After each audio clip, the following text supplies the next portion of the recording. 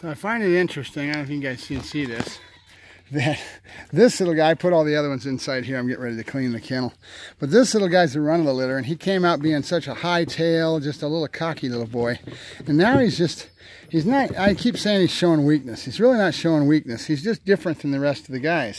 He's not as exuberant. He just lays back and he watches the world, and he checks things out. He's got a totally different disposition than all these other guys.